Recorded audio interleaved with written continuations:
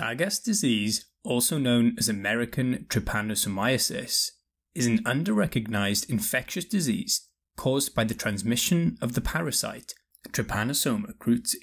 Its name comes from the Brazilian doctor who first identified the disease, Carlos Chagas. Chagas disease is estimated to affect around 7 million people, particularly in South America, though incidence has reduced dramatically from around 700,000 per year to 30,000 a year in 2010. However, over 99% of cases remain undiagnosed in Latin America and the United States. Chagas disease is a form of anthropozoonosis, meaning a disease maintained by animals and transmitted from animals to humans, mostly transmitted by triatamine bugs in this instance. It is important to note that it can also be transmitted via blood transfusion, consumption of contaminated food or drink, as well as vertical transmission from mother to child, and in the acute phase can be sexually transmitted. The life cycle involves transmission of the parasite between a triatamine bug and animals or humans. For the insect portion of the cycle, trypomastigotes enter the blood of the triatamine bug after the triatome takes a blood meal. Epimastigotes then migrate to the midgut and replicate.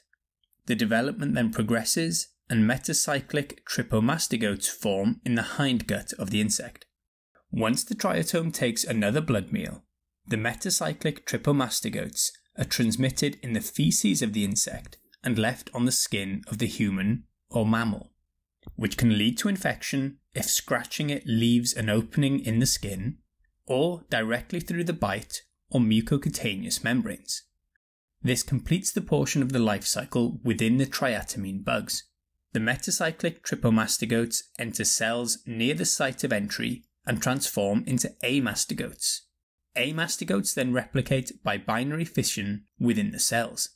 Amastigotes transform back into trypomastigotes that burst out of the cell and enter the blood.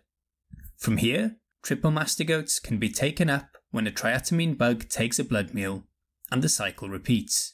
Additionally, trypomastigotes can infect other cells in different sites across the body and transform back into amastigotes.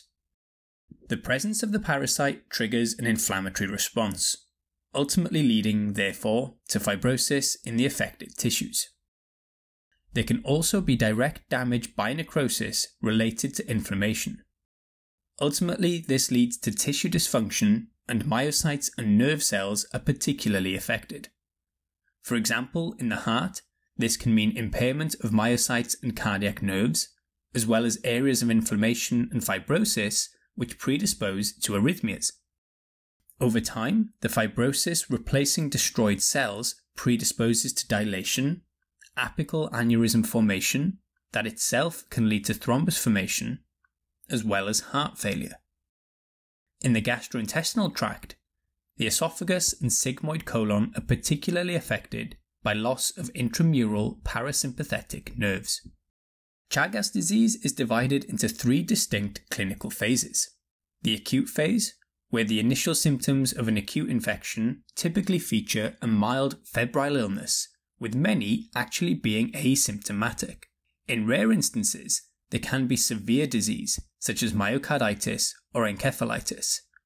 This phase occurs due to presence of Trypanosoma in the bloodstream and typically lasts between 3 and 8 weeks. Other manifestations include headache, myalgia, nausea or vomiting, diarrhea and anorexia. Cases of myocarditis may include atypical chest pain, dyspnea and cough, while cases transmitted by oral transmission can feature hematemesis, meaning blood in the vomit, epigastric pain, and hematochezia or melena. The second phase is the chronic phase. Unless treated in the acute phase, the infection can persist lifelong, with further symptoms taking decades to manifest. Up to 2/3 of people will remain asymptomatic throughout in what's known as the indeterminate form, where there are no clinical manifestations, and although serology would be positive, there is no other evidence of disease. For example, an anatomically normal colon and a normal ECG. As we've said, the GI tract and heart are the most common sites affected. The cardiac form can feature palpitations, pre-syncope or syncope, and even sudden cardiac death. Features of heart failure like dyspnea, orthopnea, paroxysmal nocturnal dyspnea, and reduced exercise tolerance, as well as peripheral edema, may also develop. The risk of intracardiac thrombi means stroke and pulmonary embolism are also more likely. In the gastrointestinal form, especially involving the esophagus, features like dysphagia, aspiration, retrosternal burning, and odynophagia, meaning pain on swallowing, may be seen. If the colon is affected, there can be features like changes in bowel habit, typically to constipation, abdominal pain, and even a risk of volvulus. Gastric dilatation is possible but is rare. There can also be a mixed form of GI and cardiac manifestations. Third is the reactivation phase. In cases of immunosuppression, the infection can revert back to the acute phase, for example with hematological cancers, AIDS, or post-transplant. For the diagnosis, there are two pathophysiological signs for Chagas disease that may develop in the acute phase but are not always present. First is a chagoma, which is a Trypanosoma cruzi abscess formed at the site of inoculation on the skin, and second is the Romagna sign, featuring unilateral conjunctivitis with upper and lower eyelid swelling, due to entry of the parasite through the conjunctiva. Lab investigation can include parasitological evaluation, which is generally preferred in the acute and reactivation phases, which mostly involves directly testing blood or cerebrospinal fluid. Polymerase chain reaction is also an option. Serology is preferred in chronic cases, looking for IgG antibodies against Trypanosoma cruzi. Examples include ELISA or indirect immunofluorescence testing, and commonly, two methods against different antigens are used to improve the accuracy of diagnosis. An ECG is indicated in all patients with Chagas disease, with acute changes typically involving myocarditis, such as diffuse ST elevation, while chronic changes most commonly feature a right bundle branch block or atrioventricular blocks. A 24-hour ECG and echocardiogram are indicated for those with evidence of disease, and a chest X-ray is done in all patients to assess for complications, such as heart failure with pulmonary edema. Gastrointestinal investigations mostly involve barium swallow or enema, endoscopy, and esophageal manometry can be used to evaluate peristalsis. Treatment is focused on parasite eradication and managing symptoms, though the approach largely depends on the phase of disease.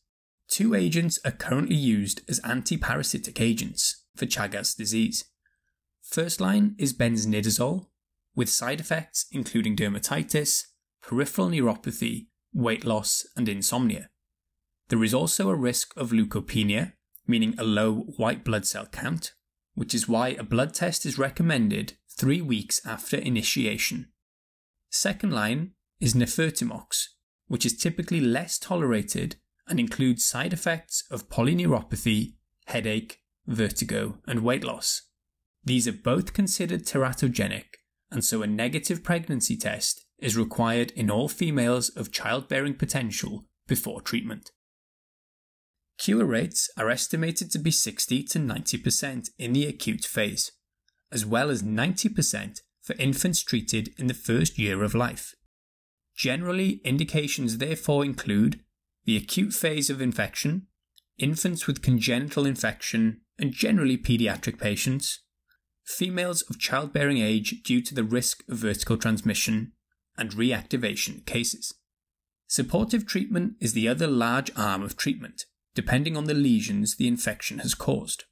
For example, in cardiac forms, management of risk factors such as exercise, smoking cessation, and alcohol reduction are advised, and in those with heart failure, they may benefit from heart failure's cornerstone medications. In GI predominant forms, diet may require adjustment, such as altering diet and medication to avoid constipation, and laxatives could be used. Avoiding meals just before bed helps reduce reflux symptoms.